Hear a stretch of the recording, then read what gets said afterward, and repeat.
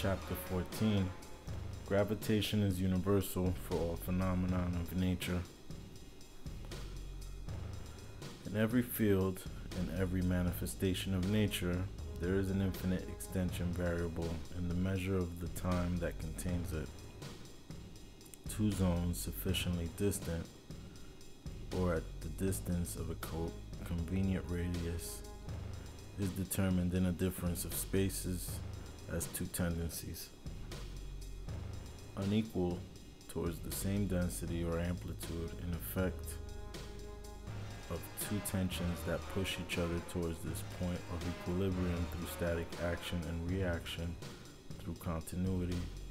It is a phenomenon of rest caused by the difference in times and nothing more.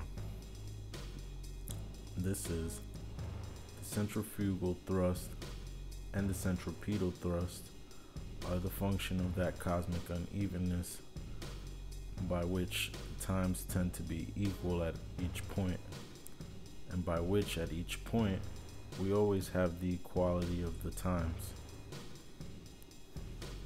Then we have the static effect of a temporary work carried out, measurable only by its centripetal acceleration.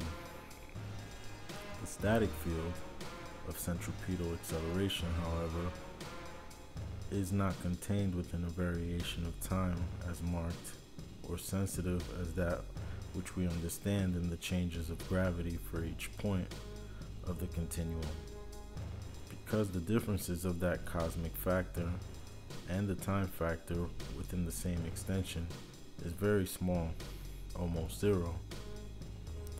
Such large changes in a static acceleration through the field or natural space are only explained by the difference in inertia acquired between both thrusts, the centrifugal and the centripetal. An isolated point decentralized from the infinite field by thought has no gravitation, and the spirit contemplates it as a uniform expression of time.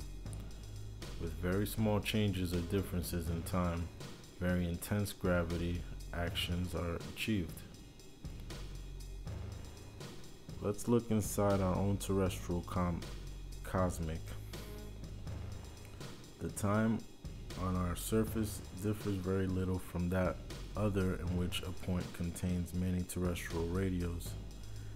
It is a very small difference in tension, and yet the centripetal acceleration acquired by inertia would exceed the centrifuge here at our height by a fairly sensible number of meters.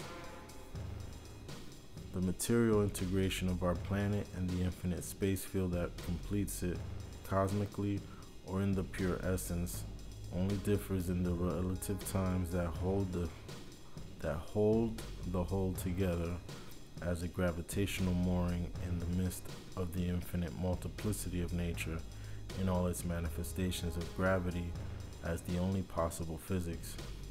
Electromagnetic phenomena, ipso facto of all this, have the same explanation before the spirit that contemplates them.